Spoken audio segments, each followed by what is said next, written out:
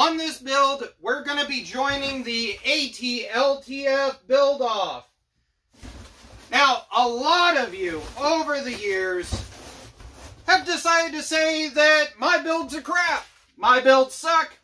You could do better on a Tuesday while you're totally drunk. Good. Come join me. I dare you. ATLTF.com, they're going to be doing a just for the giggles of it build-off this year. And so we're joining in with this custom build that we're going to take racing. You think you can build something better? Good. Show me. Join the ATLTF.com. All you got to do is have a pile of parts and a board that lets you enter into the contest. At the end of this video, I'll even show you a little bit of a walkthrough on how to be able to join it. Because, you know, when you make stupid comments like a lot of you usually do when you're ragging on my builds, probably not able to figure out how to join the contest. But that's okay. I'll make sure to go and include a how-to for you. But that's enough talking about that kind of stuff. Let's get into what we're going to be doing with this build, because I'm sure a lot of you have been chomping at the bit to find out. Now we got my ugly mug behind the camera instead of in it. We've got this Sears custom. Now, one of the big things about this custom is you sit really high. And if you've ever been drag racing, you've ever been racing of any kind, you want to get as low as possible. So, here's what I figure we do. I figure we take this and we split it right here and we dump that as low as possible. Put that shifter as far down close to the ground as we can and get this section of frame upper here so that it is level, or if anything possibly an inch or two lower in the front. The reason being is I want to take this rear end, I want to widen it with these spacers, and all of this stuff that I'm showing in the video, I'll make sure to have links for in the description. These are 2-inch wide spacers that are made for a Ford Ranger or a Jeep. These will work as bolt-ons for the 633 transmission that is in this. Now, why do we need 2-inch spacers? The reason being is because I want to use this to make a T-bucket dragster style seat. I want to take those fenders off. I want to drop that down onto the frame, and I want to be able to sit in this so that when I take off in this thing, I've got full back support and everything, no ifs, ands, or buts, committed, cannot roll out of it, cannot get lost, whatever. That being said, we'll probably take these fenders and we'll probably bring them out and put them on the outside edge just to maintain the suburban style look, but we'll see when we get there. This motor in here is utterly, totally junk. And yes, to answer the question everybody asks, somebody ran the muffler out through the front. I've had a lot of people joke that I should maintain the look of this front and keep it that way. We'll see where we progress with the build. The real reality is we're going racing, which means straight pipes, open headers, all that kind of stuff. So the muffler eyeball thing is probably going away. But we'll figure out something to do with this front end to make it more appealing. Now, speaking of front end, this right here is going to come way out. It's going to probably come 6 inches out and it's going to come up so we can drop the whole front end down. We're going to probably run these to start with because we want to take it out and play on the ice. Unfortunately, these are insanely heavy. I'll probably be picking up a different set of tires that are much, much lighter than these.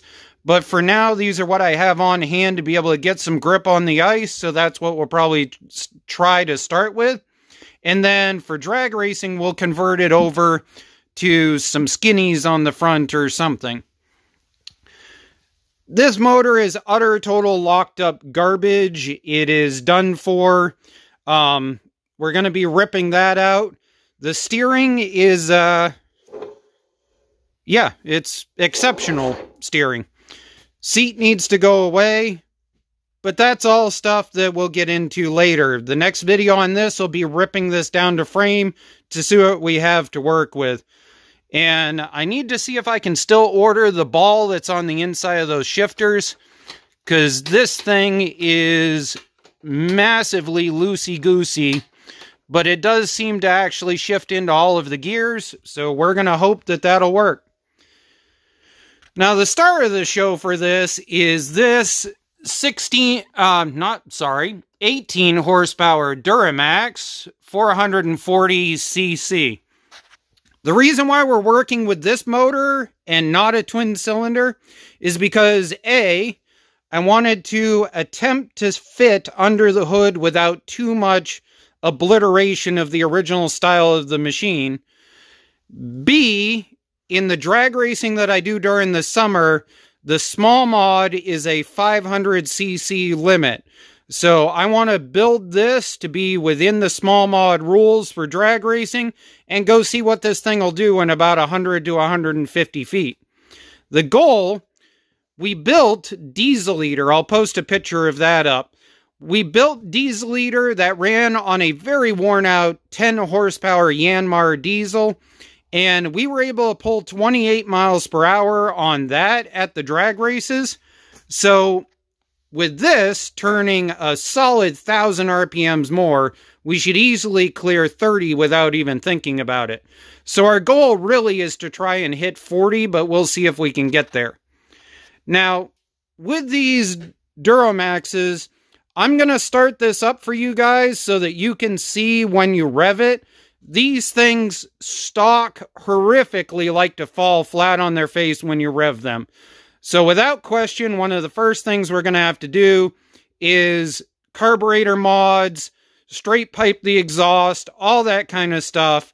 But none of that is going to happen until we have a tack on it and we get this tack installed and we're able to test what this does stock and what each one of the mods ends up doing. We have a jet kit for the carburetor to put in so that once we straight pipe the exhaust, that will help. And we'll go from there. So would you guys like to hear this? Yes? No? Yes? Okay, fine. Let's hear it run. Alright, I talked about this in a video over on Redneck Computer Geek, but this is literally my favorite booster pack that I use. It has an air compressor built into it. It's got more than enough cranking amp for just about anything you're going to deal with around the house. It's got lights and everything. This thing is amazing. So, the other thing that's amazing about this is it has no stupid safeties on it. So, be smart when you're connecting it. We got a ground hooked up. We got positive on the solenoid. We've got choke on. Fuel on. I believe. Nope. Fuel on. Rabbit. And hold on to the air box. This is the muffler. Don't grab this one. Here we go.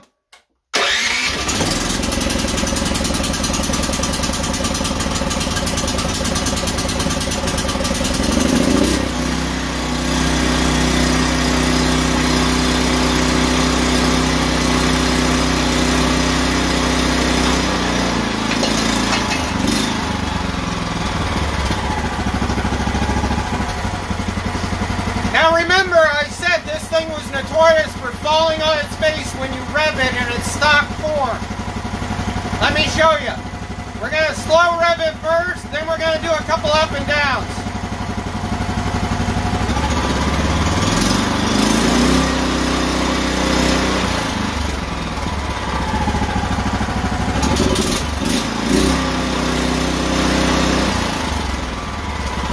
Now let's really gun it.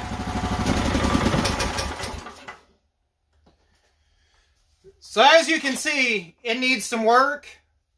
It needs a governor delete. It needs an air intake upgrade. It needs a whole bunch of things. We're going to build it within the class rules for drag racing so we can try it later this year. Maybe later on, we'll go nuts with it. Get inside, do all the internals. Maybe we'll upgrade to a giant Mikuni carburetor.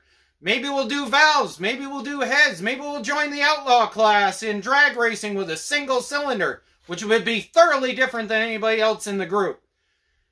But for now, I'm just going to give you directions on how to go and join the ATLTF build-off, so that way you can come show me your build and you can build something better than this, because that's what a lot of you talkers usually say. So run your mower, not your mouth, as they say on one of the YouTube channels I watch.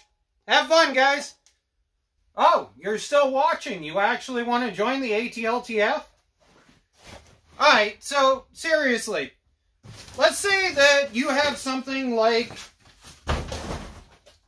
this giant Toro here, and you want to enter it into the ATLTF build-off just because you want to compete against me, or because you think you can build better, or whatever.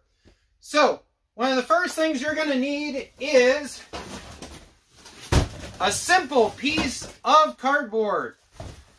ATLTF, the password to enter is Jackalope. You need a date. You need what your username on ATLTF is. AKA, you got to be smart enough to actually join the site in order to be able to compete. And you need that piece of cardboard pictured with the machine that you're going to be building, along with a statement as to what you intend to do with it. It's that simple. It's just for the giggles of it build off this year. There's no real obligation, no real, winning giant prize or whatever. I might throw in some bumper stickers later for a few of the participants and stuff like that. But for the most part, it is simply just so that you can prove that you're the best builder out there. So come on in, join us, join the ATLTF build-off, and have some fun.